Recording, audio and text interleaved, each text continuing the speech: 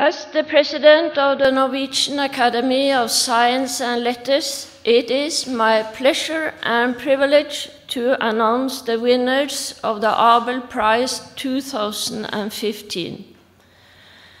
Styret i det norske Vitenskapsakademi har besluttet å tildele Abel-prisen for 2015 til John Forbes Nash Jr., Princeton University, USA, og Louis Nierenberg, Courant Institute, New York University, USA, for deres slående og fruktbare bidrag til teorien for ikke-lineære partielle differensialligninger og for deres anvendelser i geometrisk analyse.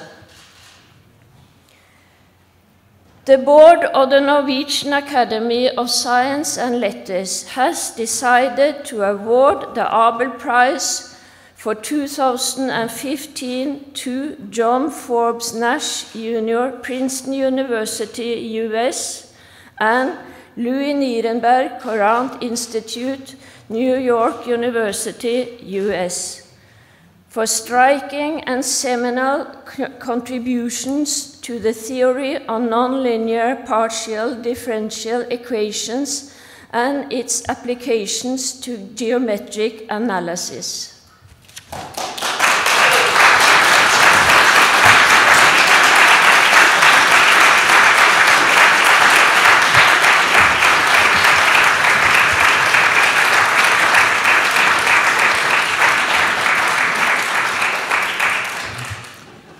So here is the citation of the Abel Committee, which this year has consisted of Maria J. Esteban, Rahul Pandharipanda, Eva Tardos, Cedric Villani, and myself. Partial differential equations, known as PDEs among friends, are used to describe the basic laws of phenomena in physics, chemistry, biology, and other sciences. They are also useful in the analysis of geometric objects, as demonstrated by numerous successes in the past decades. John Nash and Louis Nierenberg have played leading roles in the development of this theory by the solution of fundamental problems and the introduction of deep ideas. Their breakthroughs have evolved into versatile and robust techniques which have become essential tools for the study of nonlinear partial differential equations. Their impact can be felt in all branches of the theory, from fundamental existence results to the qualitative study of solutions, both in the smooth and non-smooth settings. Their results are also of interest for the numerical analysis of partial differential equations. Isometric embedding theorems, showing the possibility of realizing an intrinsic geometry as a submanifold of Euclidean space, have motivated some of these developments. Nash's embedding theorems stand among the most original results in geometric analysis of the 20th century.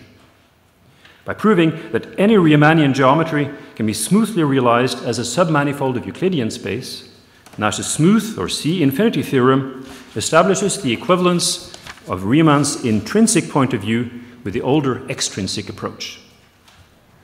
Nash's non-smooth or C1 embedding theorem, improved by Kuiper, shows the possibility of realizing embeddings that at first seem to be forbidden by geometric invariance. This theorem is at the core of Gromov's theory of convex integration and has also inspired recent spectacular advances in the understanding of the regularity of incompressible fluid flow.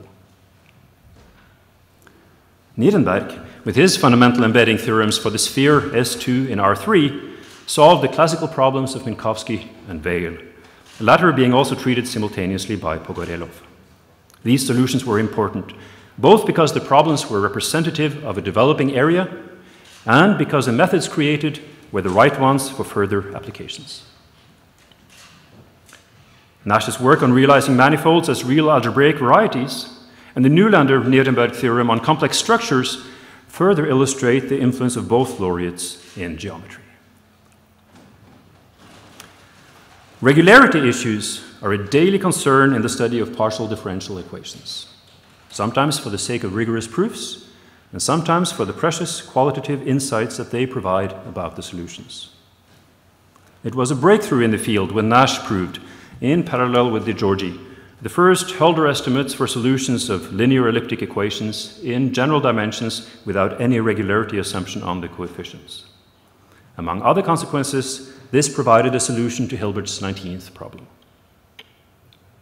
A few years after Nash's proof, Nierenberg, together with Agmund and Douglas, established novel regularity estimates for solutions of linear elliptic equations with LP data, which extend the classical Schroeder theory and are extremely useful in applications where such integrability conditions on the data are available. These works founded the modern theory of regularity, which has since grown immensely with applications in analysis, geometry, and probability, even in very rough, non-smooth situations. Symmetry properties also provide essential information about solutions of nonlinear differential equations, both for their qualitative study and for the simplification of numerical computations. One of the most spectacular results in this area was achieved by Nierenberg in collaboration with Gidas and Nie. They showed that each positive solution to a large class of nonlinear elliptic equations will exhibit the same symmetries as those that are present in the equation itself. And far from being confined to the solutions of the problems for which they were devised, the results proved by Nash and Nierenberg have found tremendous applications in further contexts. Among the most popular of these tools are the interpolation inequalities due to Nierenberg, including the Gallardo-Nierenberg inequalities and the John-Nierenberg inequality. The Nash-de Giorgi-Moser regularity theory and the Nash inequality, first proven by Stein, have become key tools in the study of probabilistic semigroups. The Nash-Moser inverse function theorem is a powerful method for solving perturbative nonlinear partial differential equations. And finally, the Cohen-Nierenberg theory of pseudo-differential operators must also be mentioned. Besides being towering figures as individuals in the analysis of partial differential equations, Nash and Nierenberg influenced each other through their contributions and interactions. The consequences of their fruitful dialogue, which they initiated in the 1950s at the Courant Institute, are felt more strongly today than ever before. Thus, the citation. So I now have the great pleasure of introducing Alex Bellos, author of Alex's Adventures in Numberland and Alex Through the Looking Glass. And I love the US titles. Here's Looking at Euclid and the Grapes of Math. He writes a math weblog for The Guardian and will now give us his perspective on some of the work of this year's Abel laureates.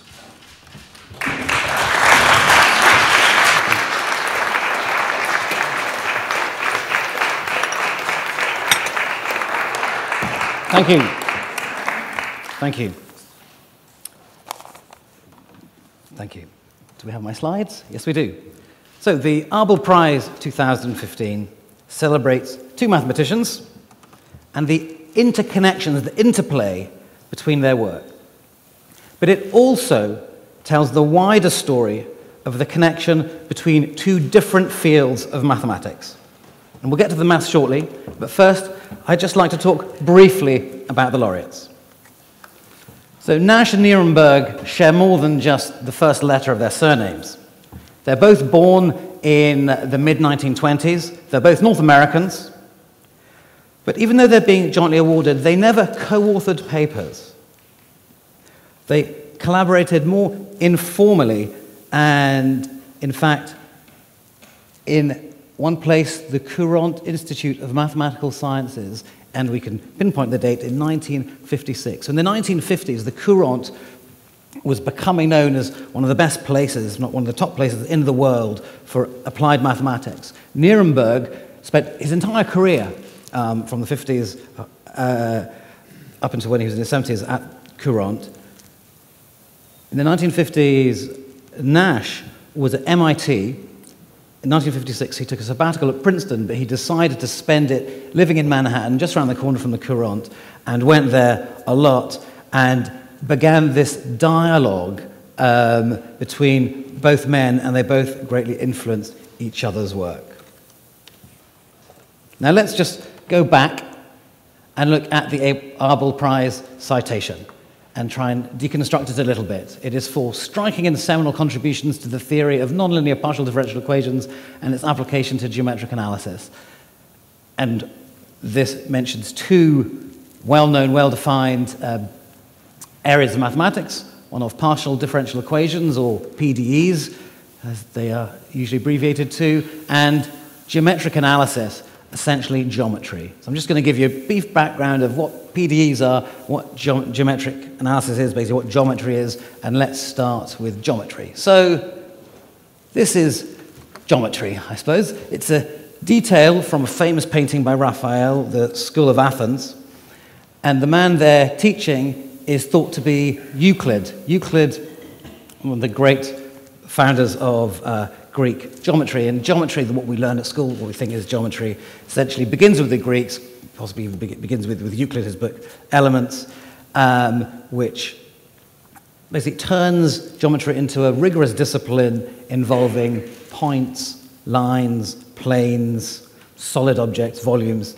etc. And the Greeks proved many theorems. I'm sure everyone, even the non-mathematicians among us, will remember this one, that angles in a triangle add up to 180 degrees. But do they? Because after hundreds of years, millennia, mathematicians started to look at triangles and surfaces in a different way, and sometimes the angles in a triangle do not add up to 180 degrees. And the key is the surface, or in fact the curvature of the surface. So when the surface is a ball or on the earth, the triangles, these internal angles will add up to more than 180 degrees. And when the triangle is on a kind of saddle shape, or here like a Pringle crisp, the angles in the triangle would add up to less than 180 degrees. So what is right? How does it work? What was needed was someone to come up with a framework, a new mathematical language for understanding the curvature of surfaces. The man who did this in 1827, Carl Friedrich Gauss. But really it was his doctoral student Bernhard Riemann who 20 years later made a sort of a bigger leap, kind of really changed geometry, turned geometry into maybe we could sort of modern geometry by defining a surface, not by anything that we might understand as a surface in the real world being the Euclidean world that's been studied since the Greeks.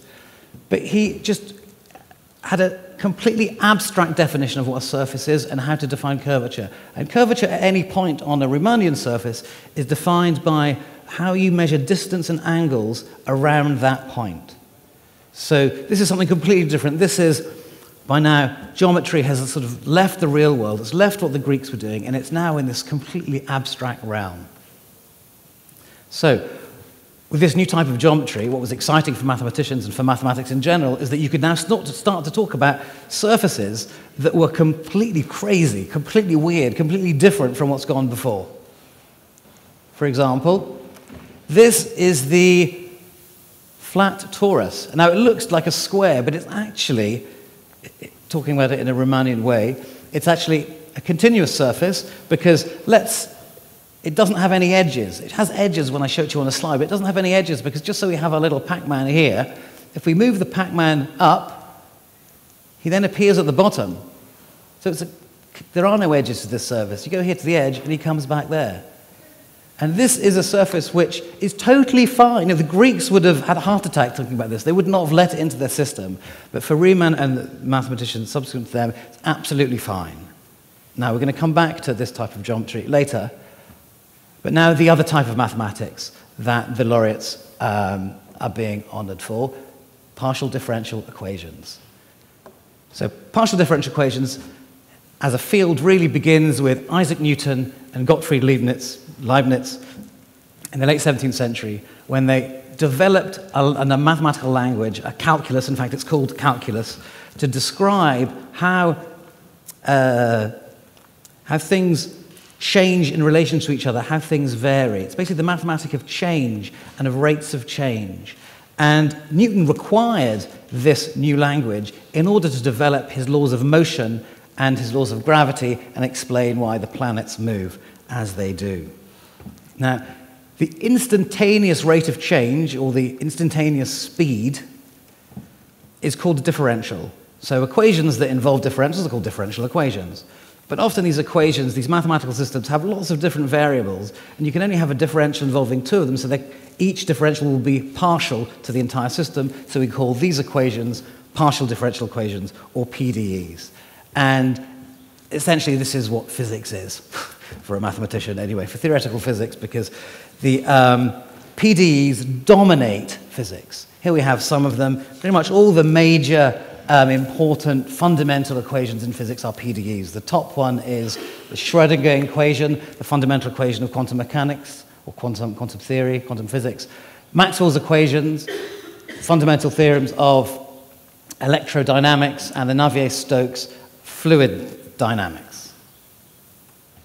Okay, we've got partitions, we've got geometry, we've got partial differential equations. They're two very different types of mathematics. Geometry is often visual, big picture, a bit intuitive maybe. PDEs are very detailed. You've got to be absolutely precise.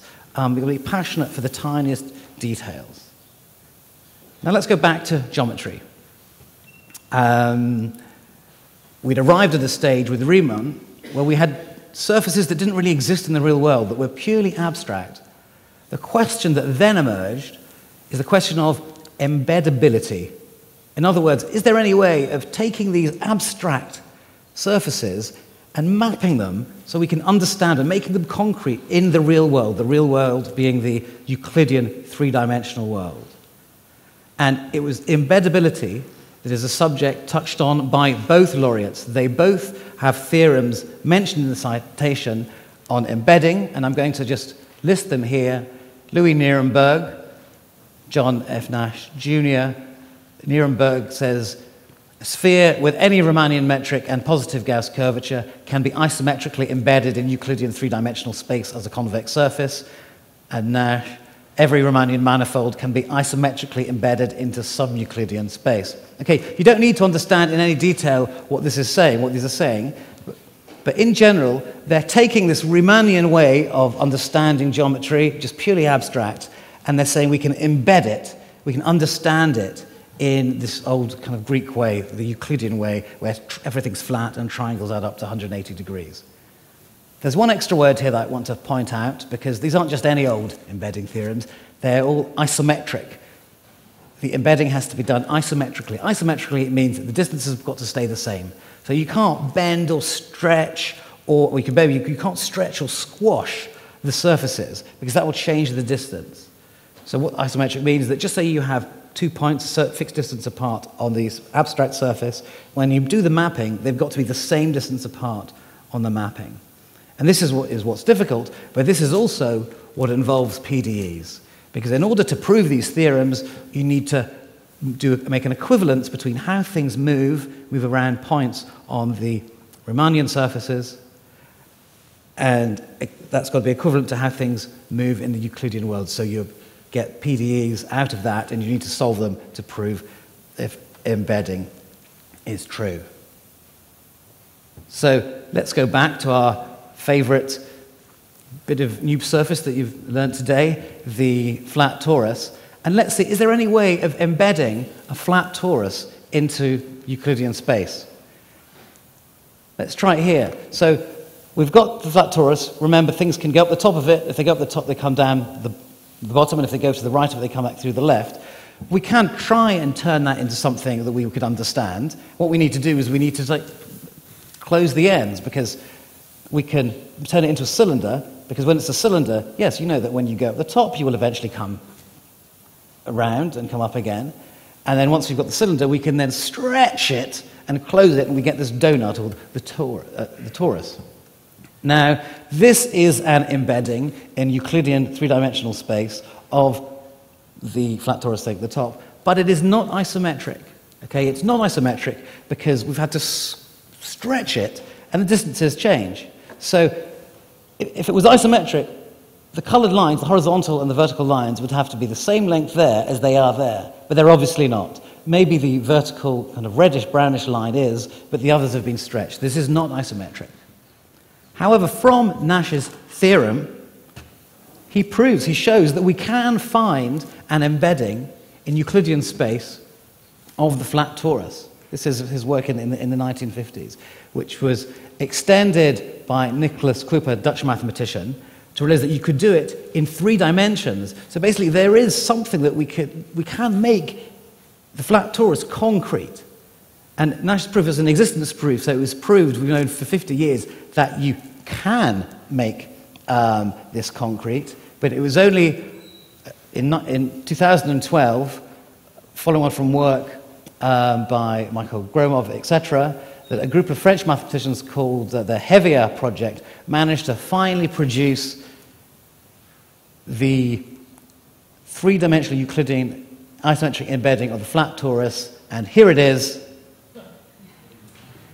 It looks like a kind of walnut whip or a Michelin tire. And to show that it is isometric, i.e. the distances say the same, the red line, the length of that red line, you see there, has got to be exactly the same as there. And it is. And the way it works is that you have these kind of ribs and wiggles. It has to wiggle around, and that's how you get around this thing. So this is a really fun object that brings alive this whole idea of embedding, and it was something that really began with Nash's theorem from the 1950s, which is one of, mentioned in the citation, which is one of the things that he is being honoured for today. Now, just to conclude, evidently, I've only had 15 minutes. I can only give a tiny amount, explain it in a tiny way, the vast amount of work that both laureates have done. Even one would have been difficult, but there have been 2 of them. But what I hope to show with this is really that, you see here, it's the connection between the geometry and the PDEs, how they link together, and it's this link which is being honoured and which both men pioneered and has paved the way for many great mathematical discoveries of recent years. They have opened doors with their work to amazing new mathematical discoveries. Thank you very much.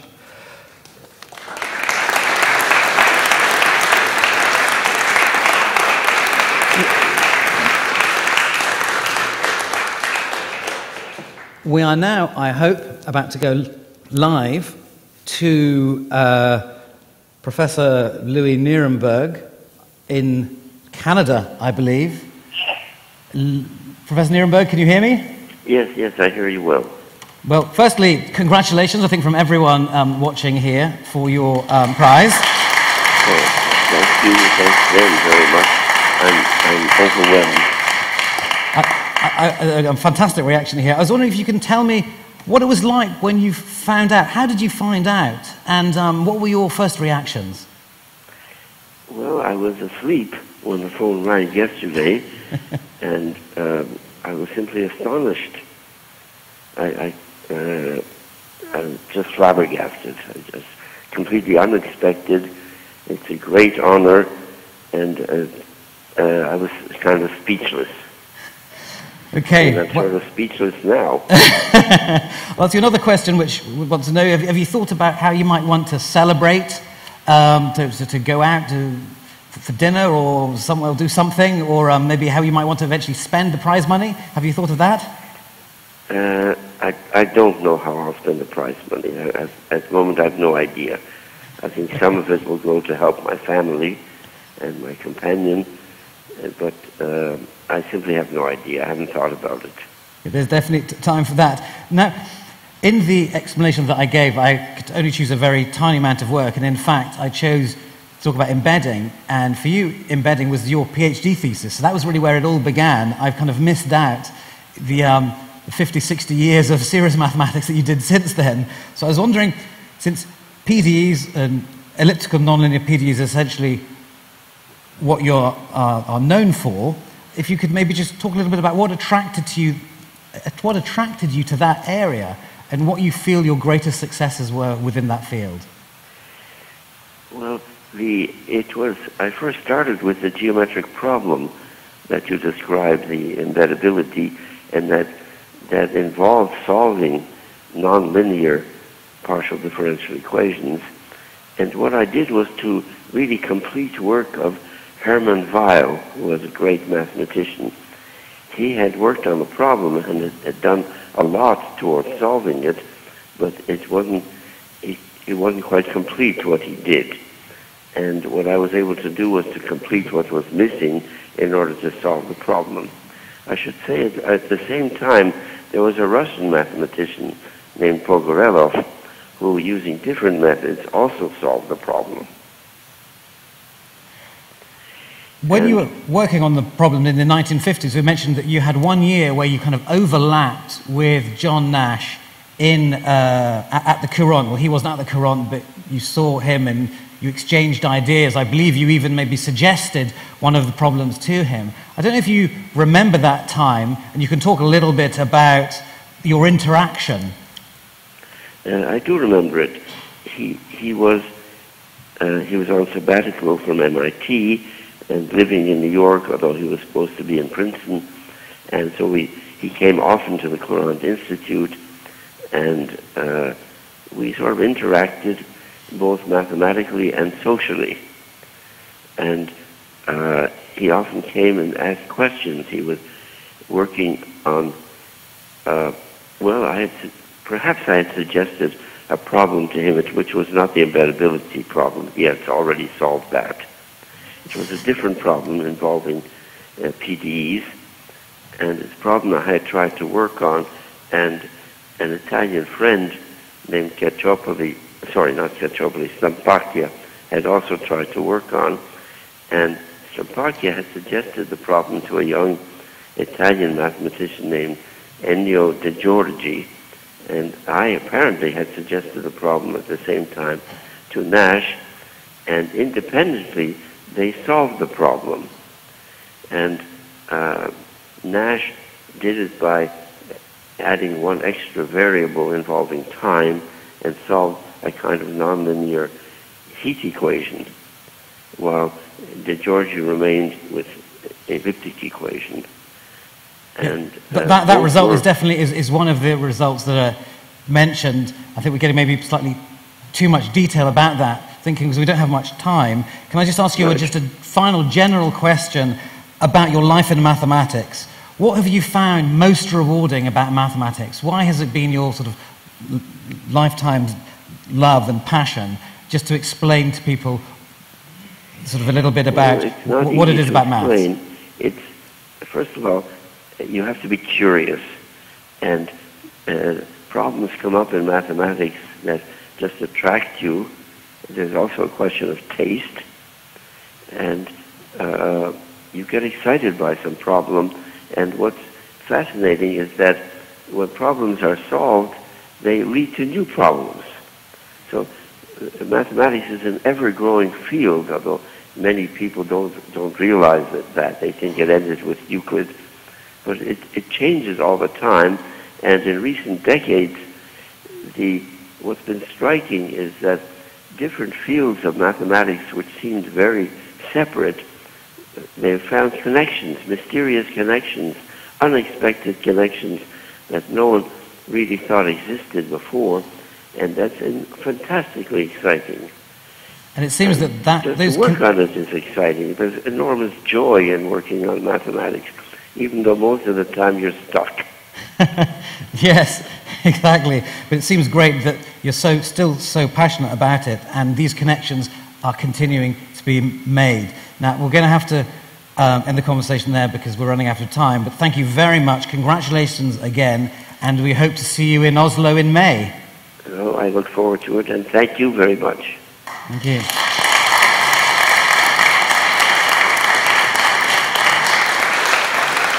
Right. I think we have just enough time to go over to Princeton. I believe, do we have John Nash on the line? Hello. Hello. Yes. Firstly, congratulations.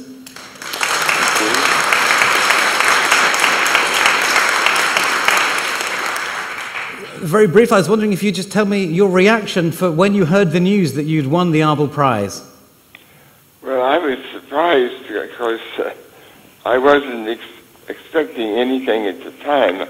I had thought about the Abel Prize before, and I noticed patterns about who was winning the Abel Prize, and it was quite interesting. Well, what's interesting is also that you've done something that no one has done before. You have won a Nobel Prize and an Abel Prize. How does that feel also to now be, you know, that your Nobel Prize was for work that linked to economics, really, rather than pure mathematics here, pure and applied mathematics. How does it feel now to get that recognition from the mathematical community?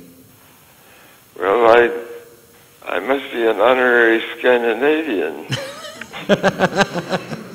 I think you are an adopted Scandinavian. And I think we're going to have to call an end to it there. I think we're running out of time. And again, we hope to see you in Oslo in May, if you can make it. So thank you very much. And once again, congratulations from everybody.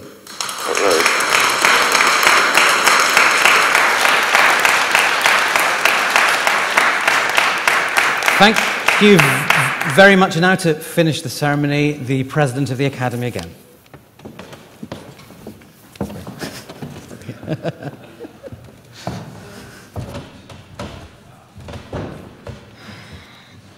I would like to thank the audience for coming here today. The celebration of this year's Abel Prize laureates will continue later today in the House of Literature. From 6 p.m. this evening, the public is invited into the world of mathematics. Research journalist and host Torkil Jemterud from NRK, the Norwegian Broadcasting Corporation, will open the doors to a mathematics special of his radio program, Abel's Tårn, the Tower of Abel. And I have the pleasure to welcome you later this spring to the Abel Prize award ceremony in the University Aula, Tuesday, May 19 at 2 p.m. The laureates will receive the Abel Prize from His Majesty King Harald V. The ceremony will be followed by a reception at the Norske Teater, where science writer and author Vivian Perry will interview this year's laureates. You are most welcome to join us celebrating the laureates of the Abel Prize 2015.